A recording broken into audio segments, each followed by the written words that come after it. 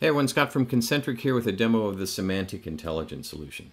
Semantic Intelligence was designed to help you discover, categorize, and risk assess the unstructured data you have in your environment. And of course, unstructured data are all the millions of files that your end users create and manage on a daily basis. The things like documents and spreadsheets, financial reports, sales documents that can contain really sensitive business critical information, but can also be really hard to find and calibrate and assess for risk. Now, we've tackled this problem using deep learning, and what deep learning does is it goes through, scans your files without you needing to provide regular expressions or rules, and without you needing to ask your end users to perform some classifications on their files. We scan the files and we come up with over 90 different thematic categories that give you a really clear picture of exactly the types of unstructured data you have in your environment. So let's have a look at the UI and you can see what's going on. We have 507 files we have scanned in this particular demo database. We've organized or shown you here with these ring diagrams how that data looks by risk, how it looks by category, and by PII type. As you scroll down, there's a number of other different ways you can interact with the data, including some tiles to quickly get to specific types of risk, and some bar charts that let you explore the data by category, file type, location, or a variety of other ways. Now, one of the really cool things about the UI is pretty much everything that you see is clickable and helps you essentially drill down into the data to get a real clear picture of what's going on. So we're going to do just that.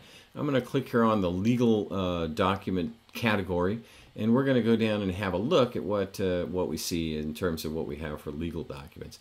Now, what's popped up here is the subcategories that we have under legal, and as I'd mentioned before, we've got over 90 different categories that you're going to see through all these different aspects and views, ranging here for legal from collaboration agreements to NDAs to M&A documents. We're going to have a look at these collaboration agreements and see what's going on. And as you can see, there are 66 files that are in that particular subcategory.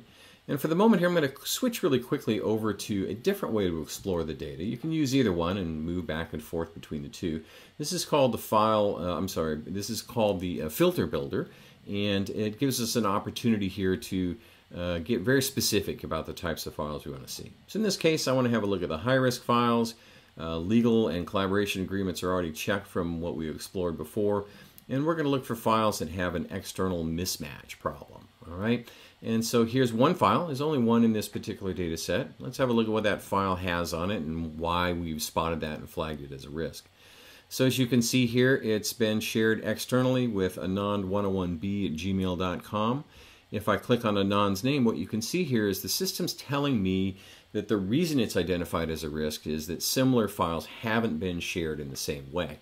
Now, we call this risk distance technology, and what it does is it leverages the wisdom we get by looking at the specific files or all the collection of files in a particular category, and just essentially looking at how those have been managed and handled from a security perspective. And any files that are outliers, in other words, have not been handled in ways similar to its peers, we assess as being at risk, and that's what's happened here to flag this particular alliance agreements as something agreement that we really need to look at it from a risk perspective. All right, so that's it for the demo. I hope you've enjoyed it. If you have some other use cases you're interested in exploring, check out the website. We've got a few videos there that you might find interesting. And again, thank you for your time today.